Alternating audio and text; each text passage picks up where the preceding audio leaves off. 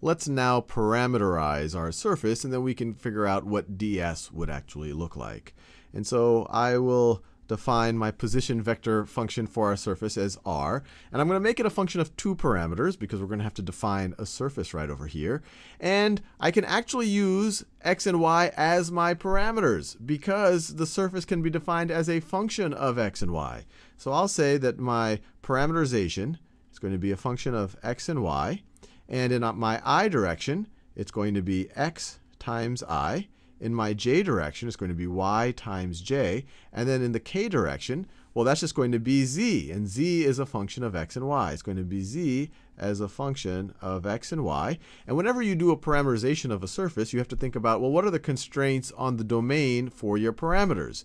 And so the constraints of the domain for my parameters, I'm going to say that every pair of x, y, every coordinate, x, y coordinate, it has to be a member. This is the symbol for member. It has to be a member of this little region right over here. We could call this the domain of the parameters. So it has to be a member. It has to be a member of R. And actually, we assume that up here. And actually, I should have written this as the coordinates of x, y. The x, y pairs that are a member of R, that's going to help define our surface. An x, y that is not member of R, then we're not going to consider that the z of that x, y as part of the surface. Only the z of x, y's, where the x, y's are part of this region. So now that we have a parameterization for our surface, we're ready to start thinking about what ds might be. And we need to think about this a little bit carefully. So first I'll just write something, and then we can confirm whether this really will be the case. ds, and we've seen this before about why this is the case, is going to be the cross product of the partial derivative of this with respect to each of the parameters times the little chunk of area in that domain. So you could view it as the partial of r, of this parameterization with respect to x, crossed with the partial of r with respect to y.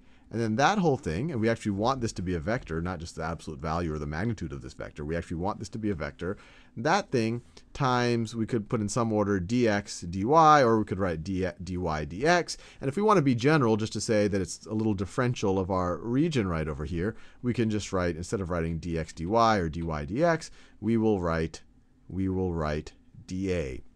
And the reason why I said we need to be careful is we need to make sure, based on how we've parameterized this position vector function, based on how we parameterized it, whether this cross product really points in the right direction, the direction that we need to be oriented in.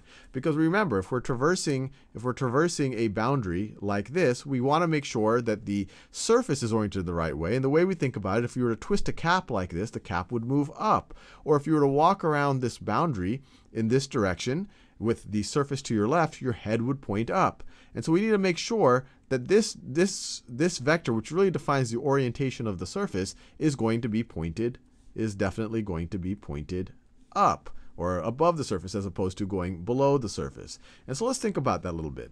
The partial derivative with respect to x, well, as x gets bigger, it's going to go in that direction. It's going to go in that direction along the surface. And the partial with respect to y, as y gets bigger, it's going to go in that direction along the surface. If I take r cross y, and we could use the right-hand rule here, we put our index finger in the direction of the first thing we're taking the cross product of, our middle finger in the direction of the second thing. So just like that, we bend our middle finger. We don't care what the other fingers are doing, so I'll just draw them right there. Then the thumb will go in the direction of the cross product. So in this case, the thumb is going to point up. And that's exactly what we wanted to happen. So this actually is the right ordering. The partial with respect to y cross the partial with respect to x actually would not have been right. That would have given us the other orientation. We would have done that if this boundary actually went the other way around. But this is the right orientation given the way that we are going to traverse the boundary. Now with that out of the way, let's actually calculate this cross product. So let me just rewrite it. So this is going to be equal to, well, I'll just focus on the cross product right now. The cross r, the partial of r with respect to x, crossed with the partial of r with respect to y is going to be equal to, and we've done this many times already, we'll just do it in kind of more general terms now, is going to be equal to the determinant of this matrix, I, j, and k. And let me do those in different colors. I think that's a helpful way of thinking about it. So I, j, and k. I, j, and k. Actually, that's fine. I'll use this magenta color. I, j, and k. Let me write this line right over here. And now we want to write the x components of the partial with respect, or we want to write the different components of the partial with respect to x.